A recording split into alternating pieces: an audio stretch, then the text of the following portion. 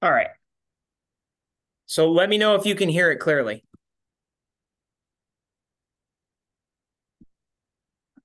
Steve Hartman learned this on the road. Can you hear it? Yes. Inside the county courthouse in Fayetteville, North Carolina. Can you hear it, Miguel? Yes. Okay. Okay. If you would like to play, now would be a good time. This whatever I've done, I've just messed everything up. I can't believe it. Okay. Please play. Okay. Let's go back to this slide. See if it'll play now. There we go. Sometimes the best way to help someone who has fallen into a hole is not to throw them a rope, but to climb in. Steve Hartman learned this on the road. Inside the county courthouse in Fayetteville, North Carolina, Judge Lou Oliveira made headlines with an unusual decision. You may be seated. A few years ago, Joe Cerna was arrested for drunk driving. As part of his probation, he wasn't allowed to drink. So when he lied about a recent urine test, the judge felt he had no choice. I gave Joe a night in jail because he had to be held accountable. It was just one night, but as he entered the cell, Joe says he knew it would be one of the longest nights of his life. When I walked into the jail cell and they closed the door behind me, I started feeling this anxiety. But it came back. It came back. The flashback. Retired Army Sergeant First Class Joe Cerna did 3 tours in Afghanistan and has 2 Purple Hearts to show for it. The Green Beret survived an IED and a suicide bomber. But he says his scariest moment was the night he was riding in a truck with 3 other soldiers. What happened? We're following the creek, and the road gave way, and the vehicle went into the creek. Truck started filling with water. Yeah, all hope was lost. Trapped and unable to move, Joe felt the water rising, past his legs, then waist and neck, until finally it stopped at his chin. How many guys got out of that truck? Alive? Yeah. Just me. I was a sole survivor. Joe says it still haunts him. So I suffer from PTSD. Among his issues, a fear of being in small, cramped places. I knew what Joe was going through, and I knew Joe's history, and he had to be held accountable, but I just felt I had to go with him. I felt I had to go with him. And so, a few minutes after Joe was locked up, Judge Lou Oliveira surprised the man he sent to jail by joining him for the entire night. We meatloaf, and we talked about a lot of things. We talked about our families. And the walls got further apart. The walls just got, they didn't exist anymore. He brought me back to North Carolina from being in a truck in Afghanistan. That makes so much sense. This week, Joe promised the judge no more mess-ups. I don't want to ever. It's not how law and order usually works. But sometimes jail is not what a man needs. Sometimes the best sentence is compassion. Steve Hartman, on the road, in Fayetteville, North Carolina. And compassion he knew. So I hope you guys were able to hear that whole thing. Did you? Yes. How awesome was that, Miguel? I mean, that is very touching. That was cool. It was amazing, right?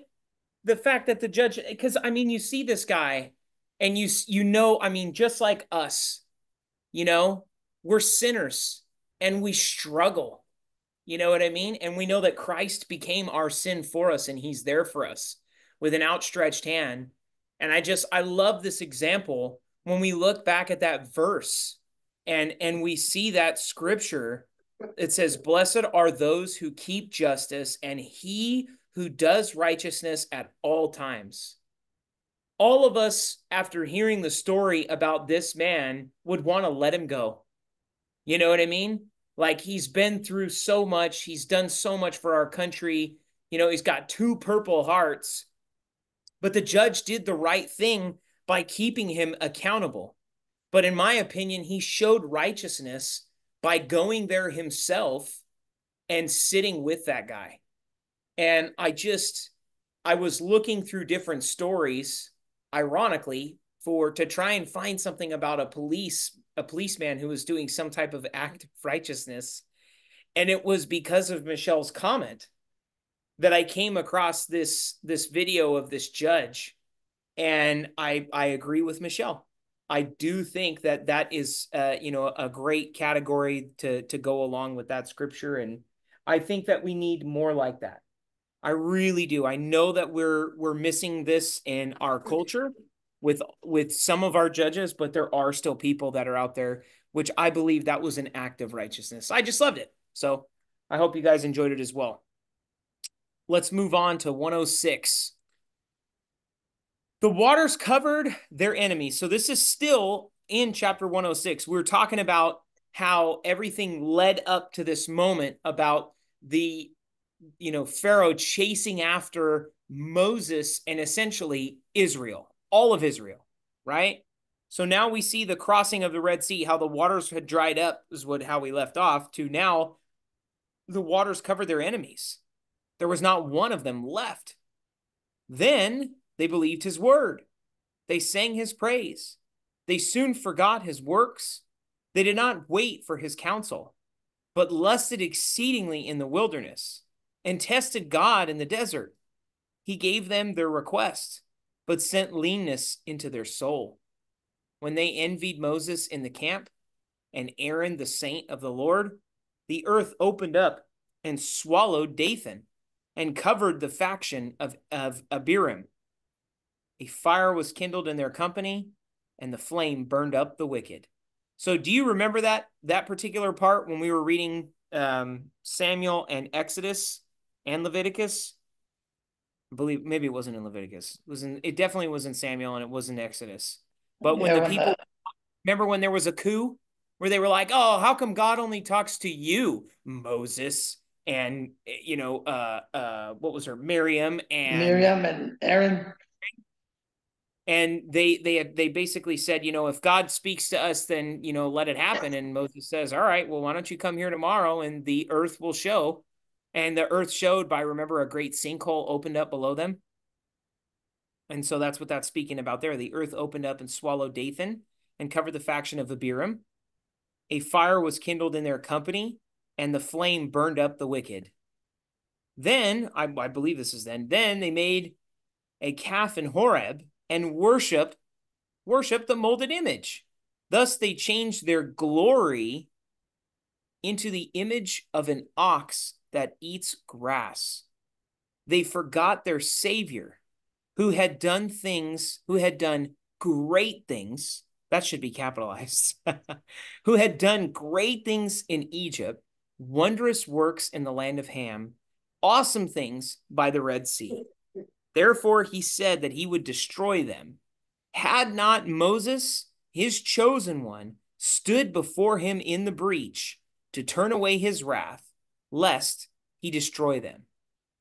So are we done with the shortcomings of Israel? If for those of us who remember, no, we're not.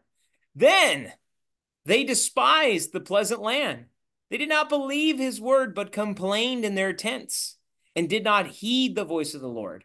Therefore, he raised his hand in an oath against them to overthrow them in the wilderness, to overthrow their descendants among the nations, and to scatter them in the lands. They joined themselves also to Baal of Peor and ate sacrifices made to the dead. Thus they provoked him to anger with their deeds, and a plague broke out among them. Then Phinehas stood up and intervened, and the plague was stopped. Do you remember what they were doing, what the people were doing? We've used this picture before, but do you guys remember or no? Yeah, what they said, they got up and played. Yeah, they went out whoring Mhm. with the non-Israelitist women. They were doing the wrong thing, presumably right outside of the tabernacle. And this guy just had enough and knew the depth of the sin that was there. And he rammed a spear through them both. Remember, he ran it through and through. Mhm. And that's when the plague stopped. It says, then Phinehas stood up and intervened, and the plague was stopped. And that was accounted to him for righteousness, to all generations forevermore. They angered him also at the waters of strife, so that it went ill with Moses on account of them, because they rebelled against his spirit, so that he spoke rashly with his lips. They did not destroy the peoples concerning the Lord, concerning whom the Lord had commanded them, but they mingled with the Gentiles and learned their works. They served their idols, which became a snare to them. They even sacrificed their sons and their daughters to demons and shed innocent blood, the blood of their sons and daughters, whom they sacrificed to the idols of Canaan. And the land was polluted with blood. Thus they were defiled by their own works and played the harlot by their own deeds. I have that bolded there, guys, because first of all, I don't want my view to be your guys' view. I want you guys, when you read, to kind of develop your own thought process when it comes to these things. But the more I have been reading the Bible, which we've been doing it together for a long time now, the more I see that our faith is shown through the evidence of our life around us, right? You will know a tree that bears good fruit.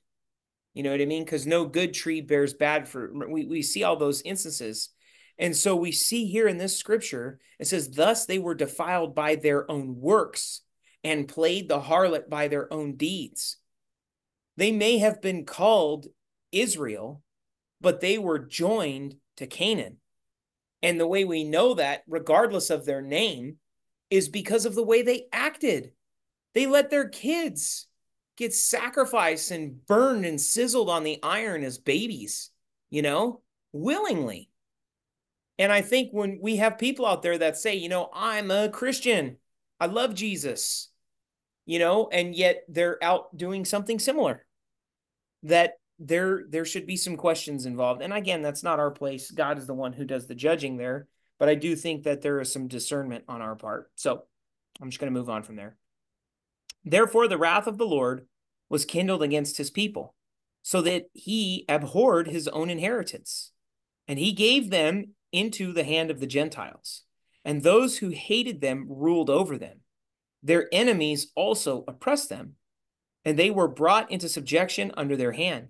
Many times he delivered them, but they rebelled in their counsel and were brought low for their iniquity. Continuing on in 106, like I said, it's a big one. Nevertheless, people ask us, how merciful is your God? Think about everything God did, starting with Abraham until this very moment when they had been giving up their kids to be burned in worshiping, in whoring to another God, a lowercase God.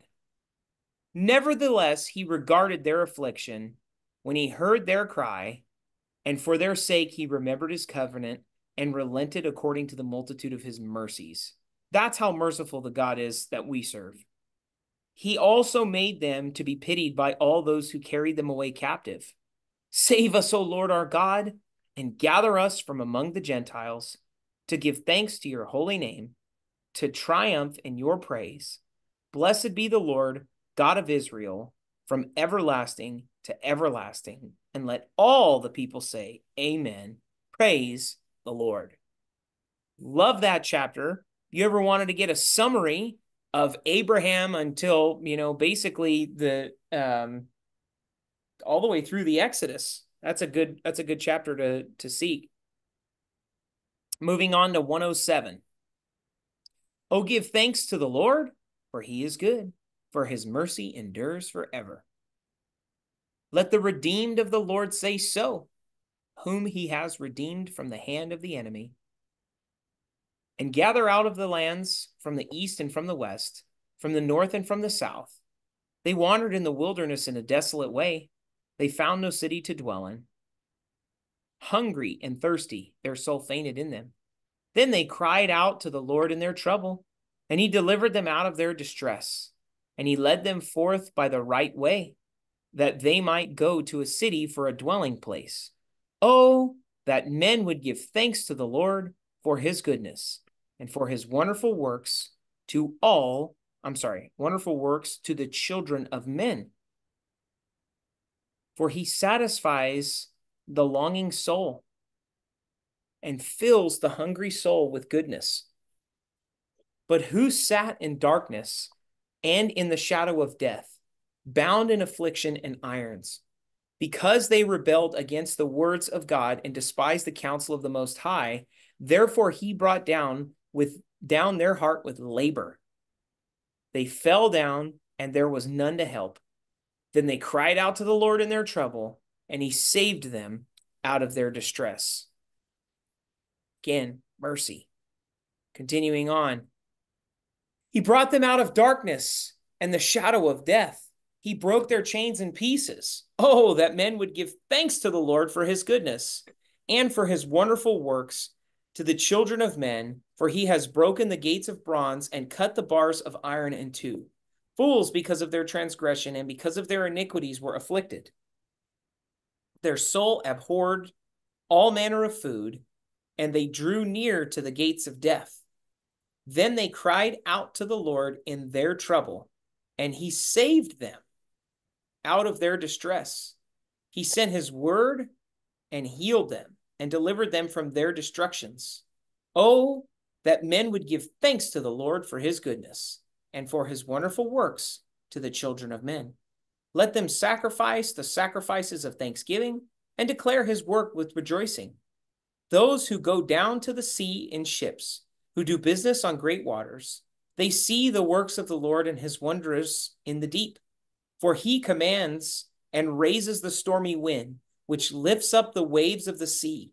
They mount up to the heavens. They go down again to the depths. Their soul melts because of trouble. They reel to and fro and stagger like a drunken man, and are at their wits' end. Then they cry out to the Lord in their trouble, and he brings them out of their distresses. He calms the storm so that its waves are still. When did that happen, Miguel? In the sea, when he rebuked the sea, when Jesus rebuked the sea. Do you remember what the guys said in there? Well, they were afraid. They were afraid. Who is he? Who is this guy? Who is this man that even the sea, the waters obey him? That's right. But before that, they said to him, Lord, do you not even care that we're perishing? And where was Jesus? He was sleeping. He was sleeping in the boat. He wasn't even concerned. You know why? Because he speaks it into an existence. So to me, this is something messianic, even though it's not titled messianic. It's talking about something yet future because Jesus lived this experience. He is the one who calmed the storm. Then they are glad because they are quiet, so he guides them to their desired haven. Oh, that men would give thanks to the Lord for his goodness and for his wonderful works. To the children of men, let them exalt him also in the assembly of the people and praise him in the company of the elders. He turns rivers into a wilderness and the water springs into dry ground, a fruitful land into barrenness for the wickedness of those who dwell in it. He turns a wilderness into pools of water and dry land into water springs. Then he makes the hungry dwell, that they may establish a city for a dwelling place, and sow fields and plant vineyards, that they may yield a fruitful harvest. He also blesses them, and they multiply greatly, and he does not let their cattle decrease. When they are diminished and brought low through oppression, affliction, and sorrow, he pours contempt onto princes and causes them to wander in the wilderness where there is no way. And we know where that happened, right? I'm thinking of Daniel. Remember Nebuchadnezzar? Is this not mighty Babylon, which I have created? Boom, struck down with madness, and wandered around till his beard was wet with the dew and his nails were like long talons because they grew. Right? I see that there. And he causes them to wander in the wilderness where there is no way, yet he sets the poor on high, far from affliction, and makes their families like a flock. The righteous see it and rejoice, and all iniquity stops its mouth. Whoever is wise will observe these things, and they will understand the loving kindness of the Lord. 108. This is a short one. A song, a psalm of David. Oh God, my heart is steadfast. I will sing and give praise, even with my glory. Awake, lute and harp. I will awaken the dawn. I will praise you, O Lord, among the peoples, and I will sing praises to you among the nations. For your mercy is great above the heavens, and your truth reaches to the clouds. Be exalted, O God, above the heavens, and your glory above all the earth, that your beloved may be delivered. Save with your right hand and hear me. God has spoken in his holiness. I will rejoice. I will divide Shechem and measure out the valley of Succoth. Gilead is mine. Manasseh is mine. Ephraim is the helmet for my head. Judah is my lawgiver. Moab is my washpot. Over Edom I will cast my shoe. Over Philistia I will triumph. Who will bring me into the strong city?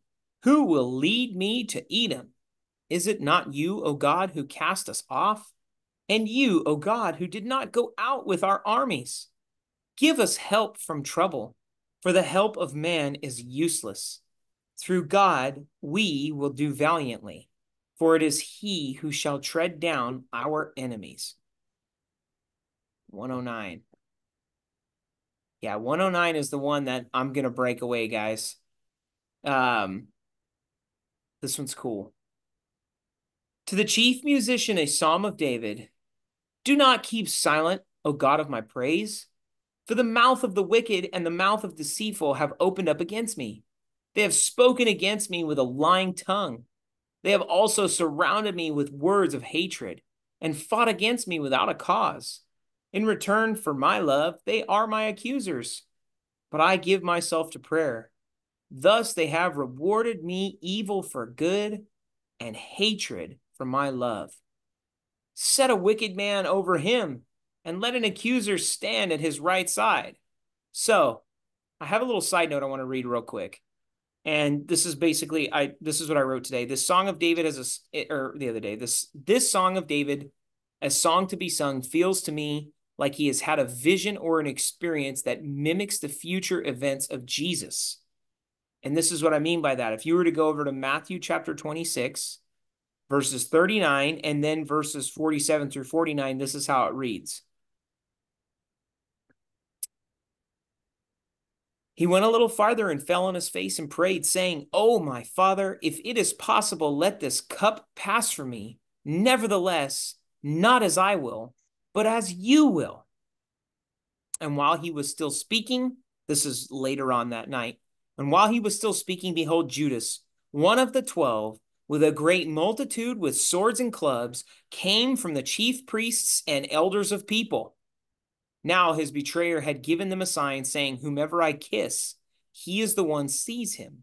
Immediately he went up to Jesus and said, "Greetings, Rabbi," and kissed him. Go right back up here. We see the chief musician, the Psalm of David. Do not keep silent, O God of my praise, for the mouth of the wicked and the mouth of deceitful have opened up against me. They have spoken against me with a lying tongue. They have also surrounded me with words of hatred and fought against me without a cause. In return for my love, they are my accusers, but I give myself to prayer.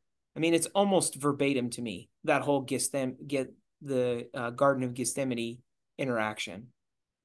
The emphasis I have right here on the bolded part, which is, thus they have rewarded me evil for good and hatred for my love, is that we don't do that. Let's not be those people who reward reward what someone does for good with evil. It's wrong. Okay? Because now we see what David says, what his request is to that person. Set a wicked man over him and let an accuser stand at his right hand. When he is judged, let him be found guilty and let his prayer become, when he is judged, let him be found guilty and let his prayer become sin. Let his days be few and let another take his office. Let his children be fatherless and his wife a widow. Let his children continually be in vagabonds and beg. Let them seek their bread also from their desolate places. Let the creditor seize all that he has, and let strangers plunder his labor. Let there be none to extend mercy to him, nor let there be any to favor his fatherless children. Let his posterity be cut off, and in the generation following, let their name be blotted out.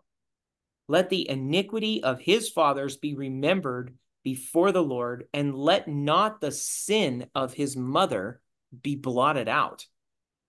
Let them be continually before the Lord, that he may cut off the memory of them from the earth, because he did not remember to show mercy, but persecuted the poor and needy man, that he might even slay the broken in heart. As he loved cursing, so let it come to him. As he did not delight in blessing, so let it be far from him. As he clothed himself with cursing, as with his garment, so let it enter his body like water, and like oil into his bones. Let it be to him like the garment which covers him, and for a belt with which he girds himself continually. Let this be the Lord's reward to my accusers, and to those who speak evil against my person. But you, O God, the Lord, deal with me for your name's sake, because your mercy is good. Deliver me, for I am poor and needy, and my heart is wounded within me. I am gone like a shadow when it lengthens. I am shaken off like a locust. My knees are weak through fasting, and my flesh is feeble from lack of fatness. I also have become a reproach to them when they look at me. They shake their heads. Help me, O Lord my God. Oh, save me according to your mercy, that they may know that this is your hand, that you, Lord, have done it. Let them curse, but you bless. When they arise, let them be ashamed. But let your servant rejoice. Let my accusers be clothed with shame, and let them cover themselves with their own disgrace as with a mantle. I will greatly praise the Lord with my mouth. Yes, I will praise him among the multitude, for he shall stand at the right hand of the poor to save him from those who condemn him. Okay.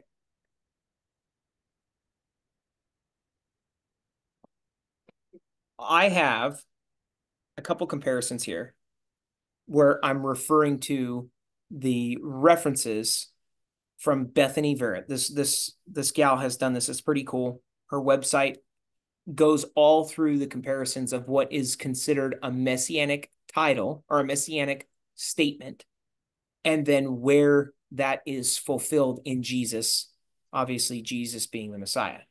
So Psalm 109:4, it says, but in return for my love, they accuse me, but I give myself to prayer. May his days be few, may another take his office. So Luke 23 says, and Jesus said, Father, forgive them, for they know not what they do. And then in Acts 1:15, it says, in those days, Peter stood up among the brethren, for it is written in the book of Psalms, let another take his office.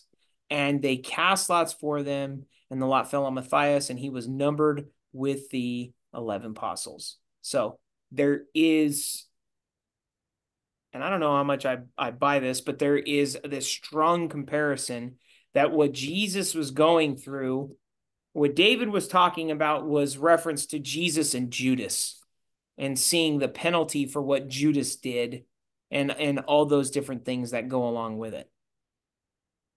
What I'd like to do is stop this share and navigate over to, well, what? Let me share. Okay. Is the Bible open for you guys? No, it's still in the comparison. No, I Okay. see her. Yeah. Okay. Your screen. Okay, you don't have to yell at me. I'm not. Turn your TV down. Can you see my screen now? Yes. Okay, this is Psalm 110. This is the last chapter for tonight. It's a Psalm of David. The Lord said to my Lord, sit at my right hand till I make your enemies your footstool. The Lord shall send the rod of your strength out of Zion, rule in the midst of your enemies. Your people shall be volunteers in the day of your power. In the beauties of holiness, from the womb of the morning, you have the dew of your mouth. The Lord has sworn and will not relent. You are a priest forever, according to the order of Melchizedek. The Lord is at your right hand. He shall execute kings in the day of his wrath. He shall judge among the nations. He shall fill places with dead bodies. He shall execute the heads of many countries. He shall drink of the brook by the wayside. Therefore he shall lift up the head. Oh my gosh, I don't have enough time. Okay, so here's the homework, Miguel, and whoever's watching this. Here's the homework. I believe that this is a messianic psalm. Yes, it If I is. go over to, we've heard this before, right? The Lord Yes. said to my Lord, sit at my right hand till I make your enemies your footstool. Who quoted that? Well, David said it first, and then it's in the New Testament also. That's right. You know who quoted that? Jesus. When they questioned Jesus, and I think they were questioning about his fatherhood. And he says, why does David say to the Lord, my Lord, if he's his Lord? Remember, there was that whole interaction. So if we go to commentaries and we look at this, is it this one? Whoops.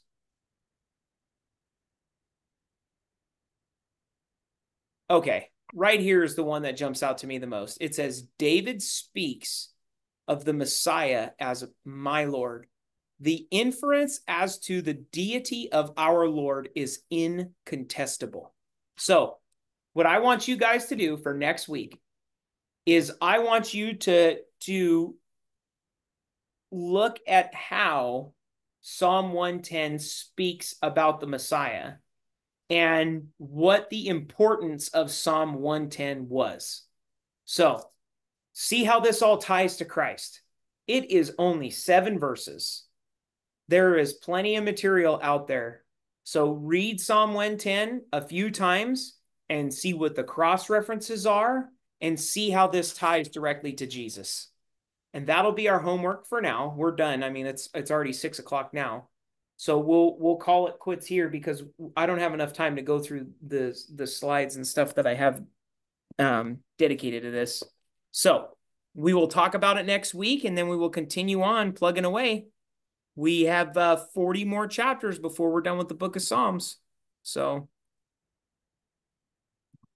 on that note, I'm going to shut down the recording and I will close this out in prayer.